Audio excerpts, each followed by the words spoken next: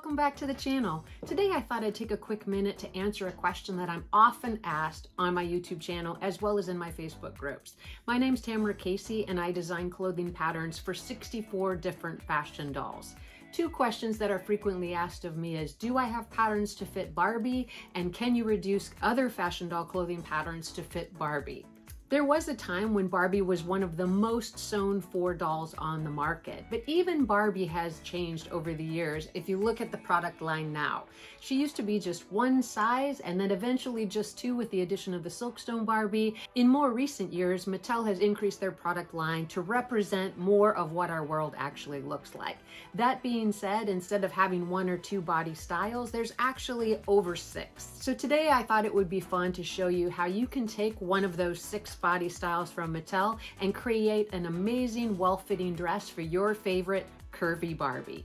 If you've been interested in drafting your own sloper for your Barbie, you've probably seen some of the other YouTube videos available out there that use the tape method. That is the method that we're going to go quickly through today, but we're going to take it past the step of just wrapping the doll in plastic and then masking tape and cutting out the pieces. After we've drafted our pattern and we're ready to sew, if you want to stay tuned till the end of the video, we'll take our actual pattern pieces that we've created and turn it into the actual dress. The design of today's pattern is going to be for a princess seam dress. It'll be comprised of primarily 6 pieces, including a front, side front, back, and side back, and then we'll add a facing for the neckline as well as the armholes. I'm hoping this will be a really fun first starter project if you haven't drafted your own pattern before. So let's go ahead and get started. All you need is the few tools shown here and we'll go ahead and get started. So you're going to grab just some saran wrap or plastic wrap from your kitchen, a pair of scissors, the doll that you want to create the basic sloper for, some masking tape, and a pen. From there, we're going to grab the plastic wrap, cut it into small strips, wrap it around the doll's body, equivalent to what would be considered a little black dress. Add the tape over the top as best we can to outline the silhouette of the body and cut our basic pieces.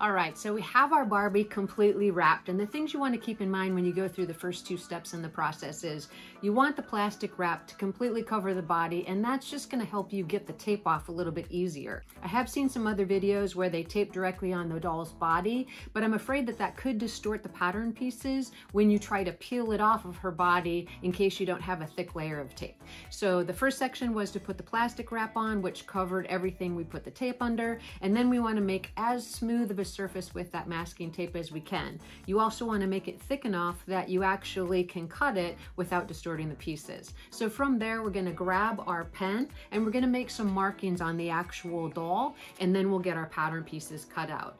The first thing you want to do is make sure that the neckline and the armholes are completely distinct. If you're careful with putting the tape on, you should get a pretty good wrap around the armholes, which can be really helpful.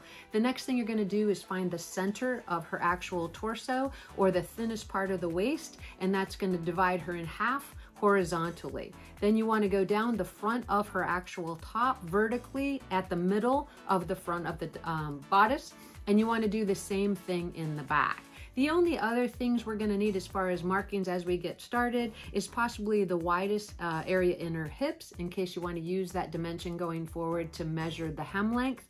And then you also want to go with the princess seam, and in this case it's going to go from the armhole to the nipple crest and then down the front of her bodice. So let me get the pen and we'll get those things marked, and then we'll get our pattern actually cut out.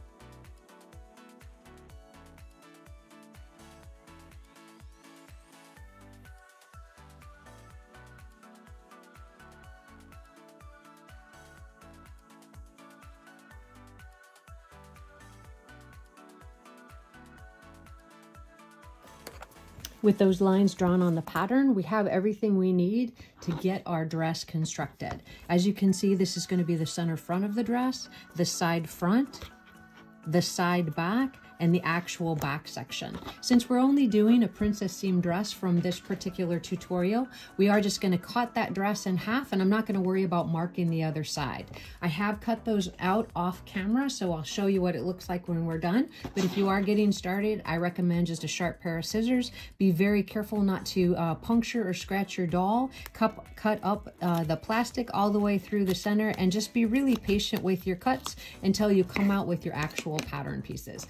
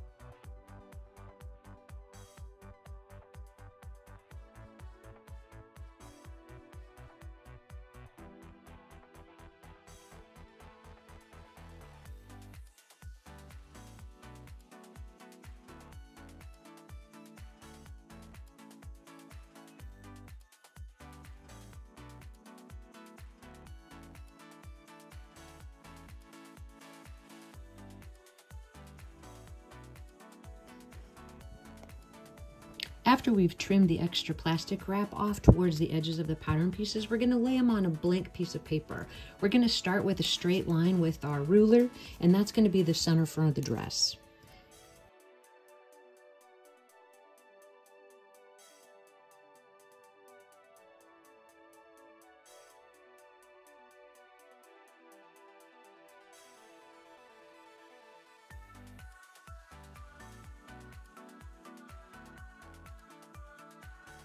Next, we're going to grab the back piece and do the same thing. You do want to leave some space between your pieces so that you can draw in that 1/4 inch seam allowance.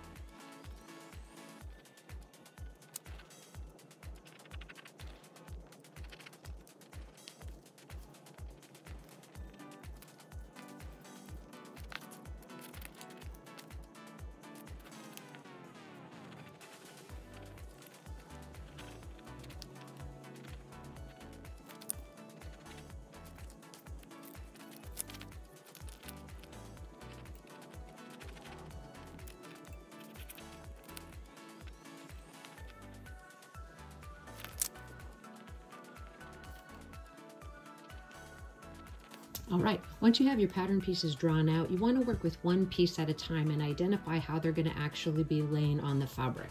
So in general, when you're making a pattern, you want the pattern arrows to go with the grain of the fabric, and that's generally going to be in a vertical direction. So this is the direction that you would lay this piece onto your pattern, and this is actually going to be the fold. So you can indicate which direction the grain is going to go on your pattern before you actually add the seam allowance.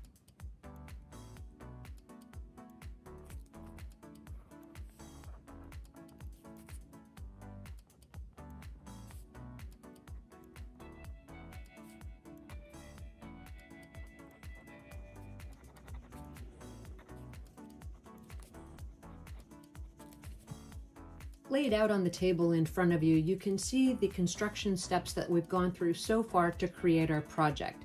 We started with that plastic wrap and masking tape to get a sloper, a 4-piece sloper for a princess seam dress for our Curvy Barbie. We took those sloper pieces and transferred them to paper, adding a seam allowance for every area of the garment that would need to be sewn together. Then we did our test fit. I used just a basic cotton to do the first test fit to determine if I wanted the neckline to be different, if I wanted to lengthen the hemline, and to see how I wanted that garment to actually close in back. So I also added a little bit of extra to the back of the dress.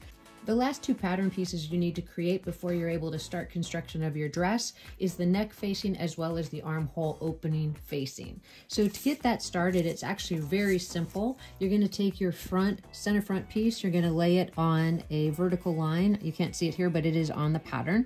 I'm going to place it right onto the paper, and I'm going to draw right around the neckline. You want to take into account that you are going to have a shoulder seam, so you want to lay your back pattern piece over that front piece, indicating where that shoulder seam is actually going to be sewn.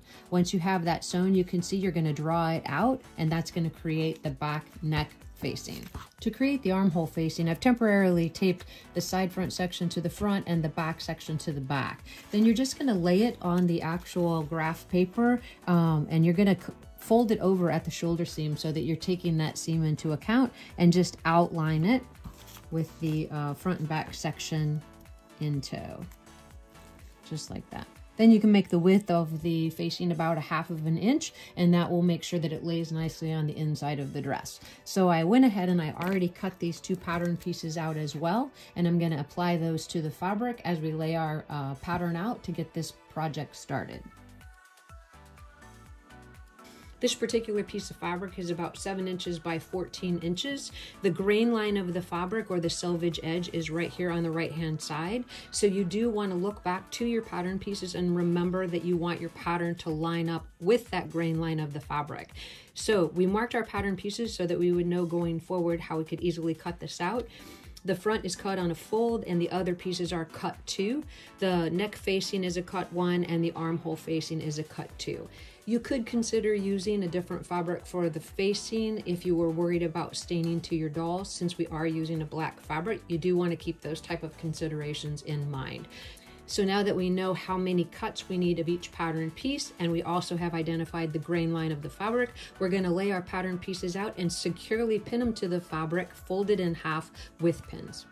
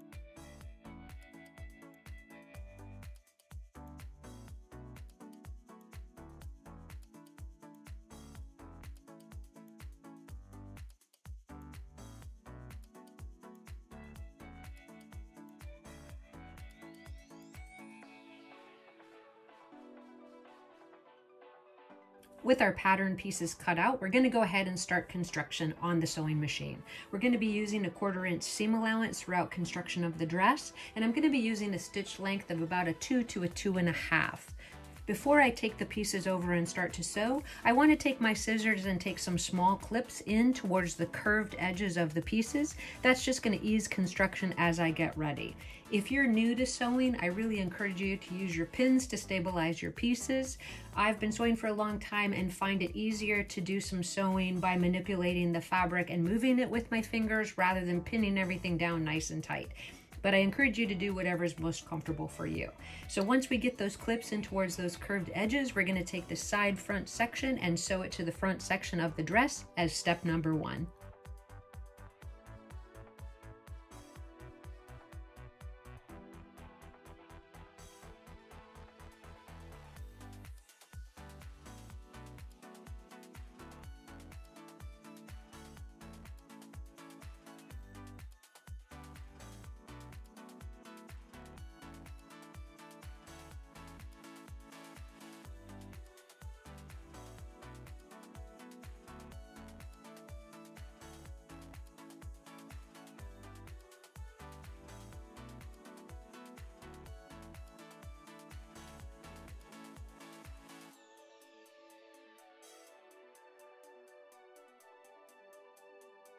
As you can see, by not pinning it all the way, but using your fingers to kind of manipulate that curve, it's a little bit easier to get a better result around those type of areas. So we're going to repeat that on the other side now.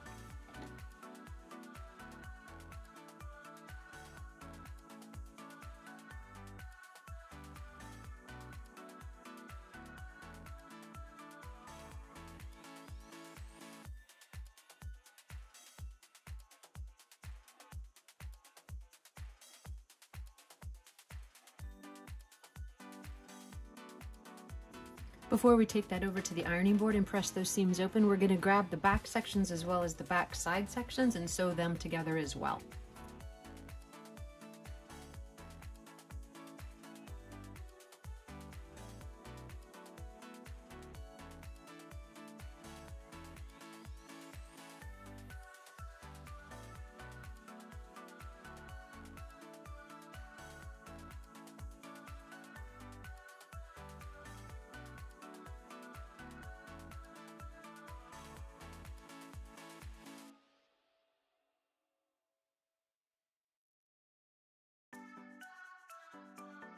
All right, now that we have the side front sections and the side back sections sewn to the other pieces, we're going to take all of them over to the ironing board and give them a press.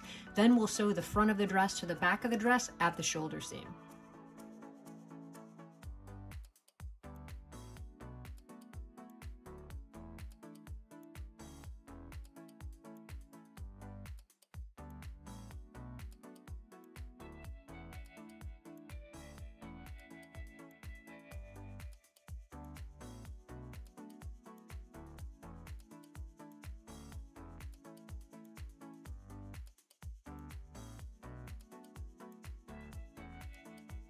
With our shoulder seam sewn, we're going to grab our facing pieces and we're going to start with the neck piece. We're going to place it right sides together and sew around from the back edge to the other back edge.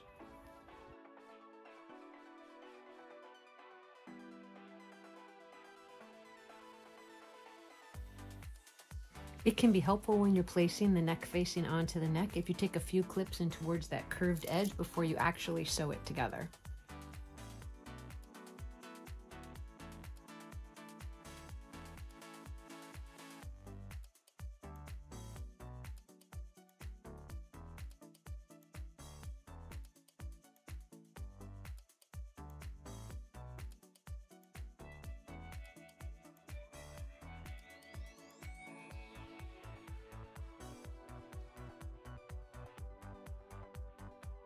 You do want to check both sides of that neck facing before you actually trim into the seam allowance to make sure everything looks okay.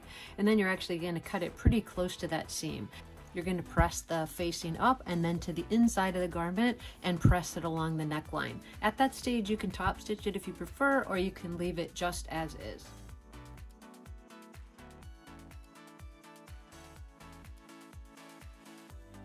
Now that you have the neck facing in place, you're going to grab those sleeve facing pieces, pin it right sides together to both sleeve openings, and sew them in place.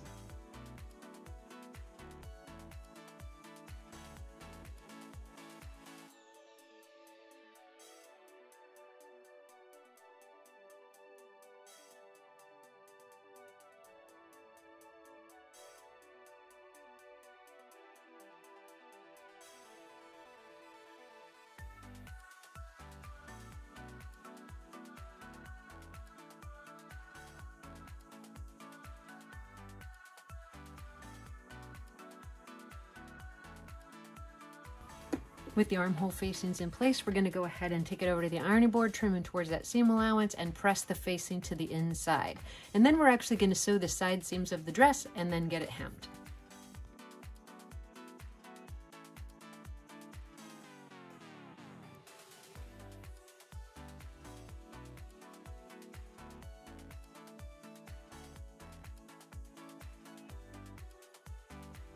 So here's the progress with our dress so far, and I think it's actually coming together quite well. The next step is to sew those side seams. What I did want to bring to your attention is if you pull the facings up and you sew the side seams and the facing together, you'll have a nice finished edge there at the armhole opening.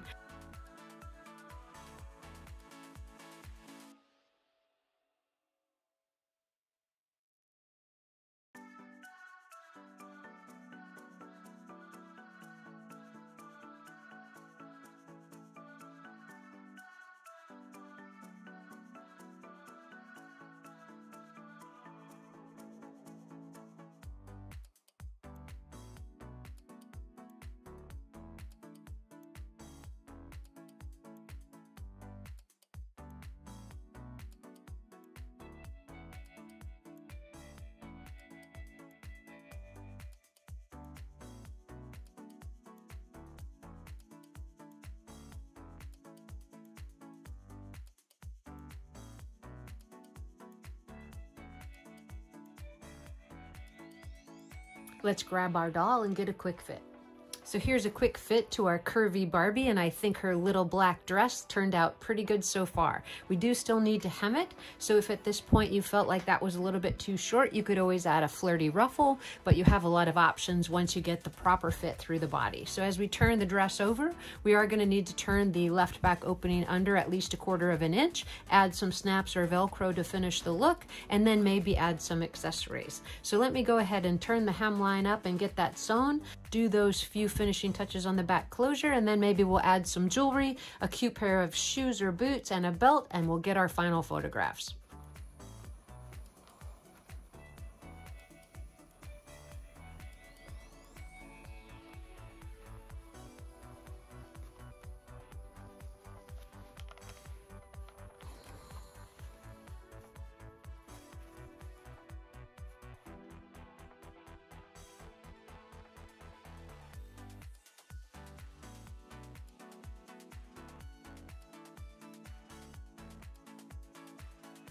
With the hem edge sewn, we're just going to place the dress right sides together and sew that center back seam.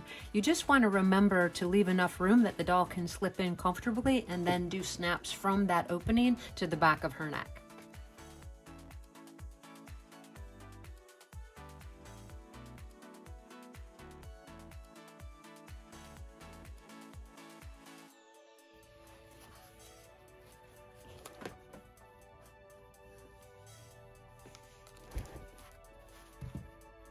It can be helpful to hold the facings in place by just folding them in towards that seam and just doing a couple of stay stitches right in place so that the armhole seams stay intact, and you can do the same thing at the neck, doing the stay stitch at the shoulders.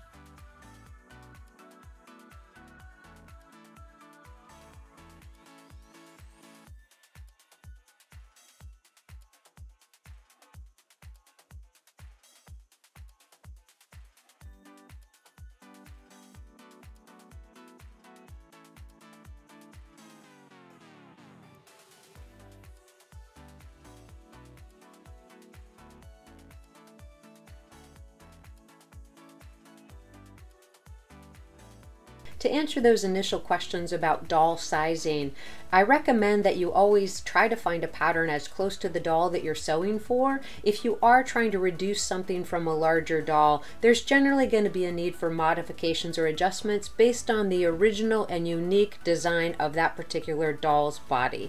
And remember, with a little bit of practice, you can create your own perfectly fitting pattern. As you can see from the final pictures, I think we did pretty good with our pattern making skills for today. If you have any questions, as I said, please list it in the comment section below. My best tip and advice is to just practice. It's really fun to play with different techniques to make patterns, and once you kind of get the hang of it, you can add a lot of different design elements to make the outfit uniquely your own. So I really appreciate you guys coming by with me today. Thank you so much for watching. Please hit that like and subscribe button if you'd like to see more content like this, and I look forward to seeing you in the next video.